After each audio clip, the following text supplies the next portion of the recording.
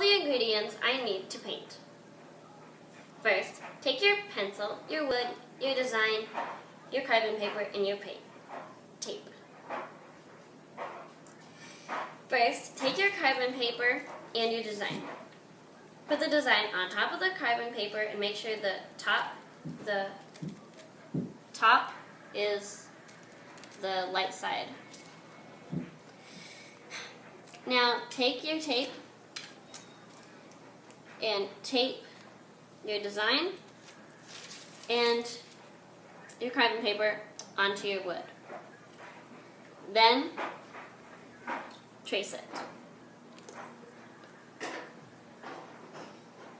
Now that I have my pattern printed on my wood, I can paint.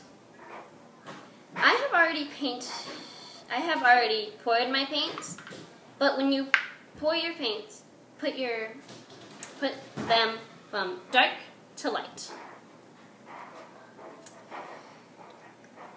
When you start to paint, I put it in order like this, but you don't need to. Dip your paintbrush into the water and dry it up.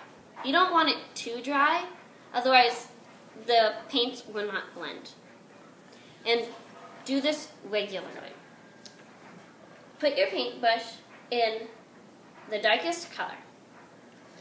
Then start wherever you want, top, bottom, or the sides. I'm going to start on the top. Don't get a lot of paint, otherwise you'll be wasting paint when you go to the next color. And you kind of want it gloppy, not a lot. Put it off. Then I go to the next color, and when you go to the next color, you want to paint just past the other one, and then paint back. And remember to always paint towards you so that you don't ruin your paintbrush. Then I do the same with the next color.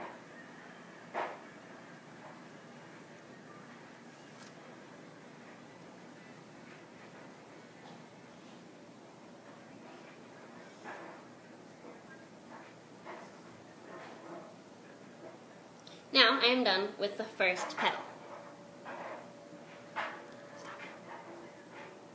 I have finished my flower. As you can see, I did it different ways.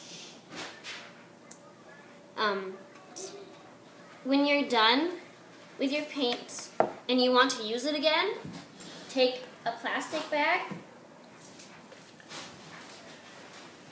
and put the paints in.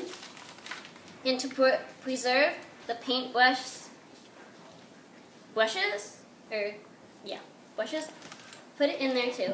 And try to get as much air out as you can.